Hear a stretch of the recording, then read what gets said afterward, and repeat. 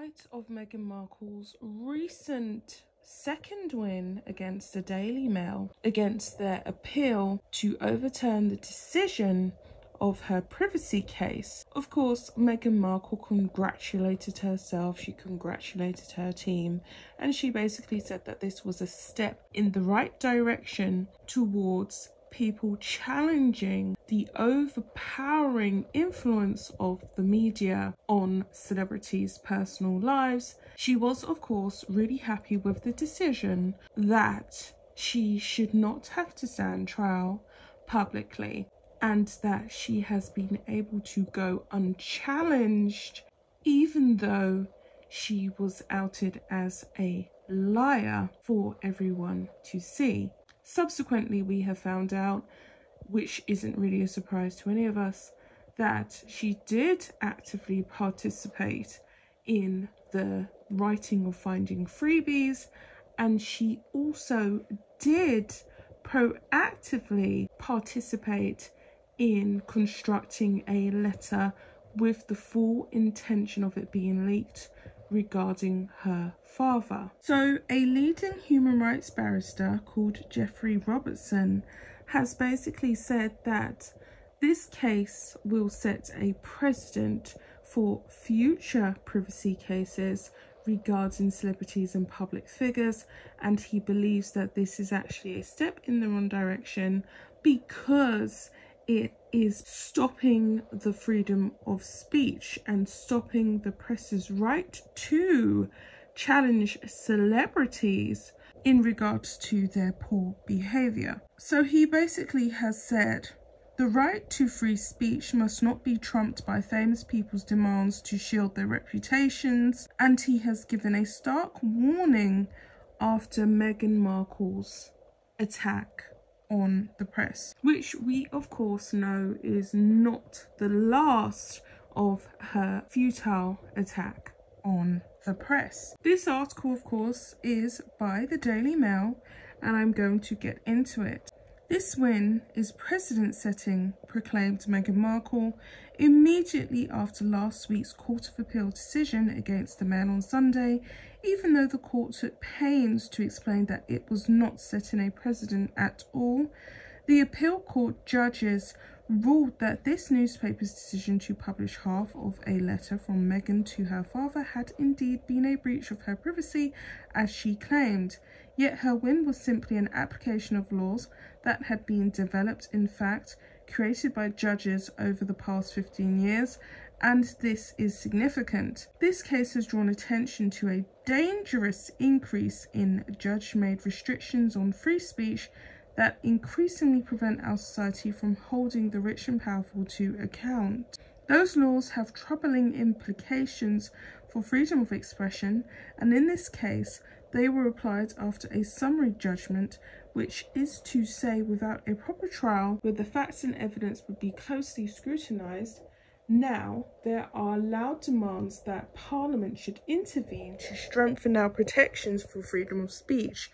Our first law to protect privacy came in 1360, before the invention of printing, to punish people who listen under walls and windows or in the eaves of a house to frame slanderous and malicious tales. Such eavesdroppers were deemed as common nuisance, put in the stocks and pelted with rotten eggs. A right to privacy did not exist in the common law of England until 1998. However, when the Blair government adopted into British law the European Convention of Human Rights, Article 8, framed after Second World War to stop raids of the kind carried out by the Gestapo, declared that everyone has the right to respect for his private and family life, his home and his correspondence. And this is what Meghan invoked in her claim against the Mail on Sunday. Yet Article 10 of the same convention proclaimed that everyone has the right to freedom of expression. Suppose these two rights were to clash. At the time, it was said that the court should apply a presumption in favour of free speech, that the two rights were not to be weighed against each other, and this assuaged the media's concerns. By 2005, this entirely sensible approach was rejected by the courts, however, in favour of giving privacy an equal value to freedom of expression. Judges were required to perform a balancing act, weighing inevitably according to their own values the importance of each right as it applied to the facts of the case. And so the rich and famous were handed a new legal weapon, which was relentlessly taken up by reputation lawyers. The problem, of course, is that these two rights cannot sensibly be balanced at all. Judges, for example, generally exclude any right to amusement or entertainment, or even the right to enjoy the hypocrisy of public figures. Instead, they solemnly intone that what is of public interest is not to be confused with what interests the public, a mantra that usually enables them to rule against popular newspapers. This newly developed law has had serious impacts on public interest reporting. There has been a recent upsurge in threats against publishers and human rights organisations from lawyers in London, catering for foreign individuals who fear allegations of corruption or human rights violations. Truth is, no defence to a privacy claim, and the cost of fighting an action is a serious deterrent to exercising the right of free speech. Moreover, the right to privacy is not merely subjective, but uncertain and unpredictable. For example, the Court of Appeal said that the Mail on Sunday could potentially have avoided liability by publishing only one paragraph of the letter from Meghans' father. But, however, which paragraph? And any selection would open the editor to the charge of cherry-picking, and where documents are concerned, it may be important to see them fully in their full context. Then there is the question of whether the letter was truly private in the first place, as there was no trial. The evidence was never tested.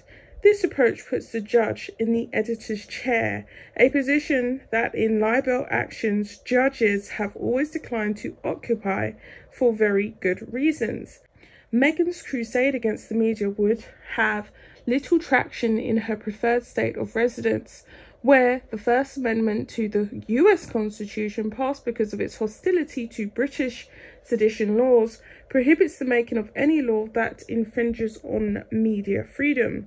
There are privacy laws in the United States, but to avoid violating the First Amendment, they concentrate on gross invasions without newsworthy interest, such as publication of medical records. Their big debate over privacy will come in a different context next year, when a Supreme Court packed with Trump appointees is likely to overturn Roe v. Wade, the right of women to have abortions, which is based on their right to privacy. Meghan might more usefully defend that right in the US rather than continue her courtroom crusade against the media in the UK. Should Parliament intervene and define privacy in a statute? That solution is appealing, but it overlooks the difficulty of setting out the myriad factual situations that could give rise to a claim. And reformers should be careful of what they wish for. MPs are self-interested. Any laws they draft might well stop publication of photographs of a future Matt Hancock breaching his own rules by embracing a lover in the privacy of his own office. The best way forward, which could be taken either by Parliament or the Supreme Court, would be to return to the position such that the right to free speech set out in Article 10 of the Convention should have a presumption in its favour over right to privacy laid down in Article 8. Finding a balance between two incomparable rights is unworkable and subjective.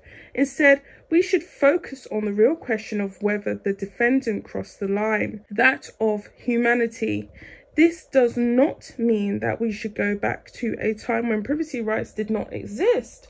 They are a necessary protection for citizens against cruelty and unfair media demonization, but they must be confined to cases where victims deserve compensation.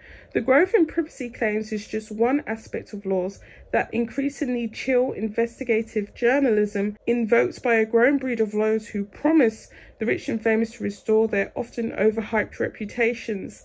Even national newspapers struggle to pay the exorbitant legal costs of Mountain Aid defense, let alone small publishers and human rights organizations which strive to expose abuses and corruption abroad, but are threatened with bankruptcy by the prospect of legal reprisals in London. Increasingly, it may be said that Britain is not a country which has free speech. It has expensive speech. And that is the end of the article. That was a very interesting read. He has a point. You know, this is true. Everyone is playing and dancing to Meghan Markle's violin. So someone has said everyone involved is playing right into her hands. She wrote a letter to her father, told her friend about some of the content so her friends can talk to the press about it, which then provoked her father's response in producing the letter to the press. The press then eagerly printed the letter and boom, she drew the last straw. Another person has said, it all depends on who is more important than anyone else. To me, you write it down, you have shared it. It is no longer yours, it belongs to the world. You want secrets, then they stay in your head. Another person has said, in my opinion, the British media should stop printing anything and everything about this couple as they want privacy. Just hand it to them. The British press should concentrate more on Kate and William, who are an asset to the UK and often a pleasure to read about, which I wholeheartedly agree with. Another person has said, not many know this, but illustrators, musicians and writers sell the copyright, not the actual work. This suppresses the amount illustrators, cartoonists make, which publishers reasoning they can sell their work privately, though not the copyright, which remains with the purchaser. After the artist's death, the family inherits the original works, receiving royalties from its copyright. They can also sell the original work for profit because letters are considered created works. This law also applies to letters. It's the law. And publishers would hate it changed, as they would be forced to purchase the original artwork while also paying royalties. Another person has said she should have been punished like anyone else would have been. And the last comment I'm going to read says, the hazmats are so important ... to themselves. I'll be back with another video. Bye guys.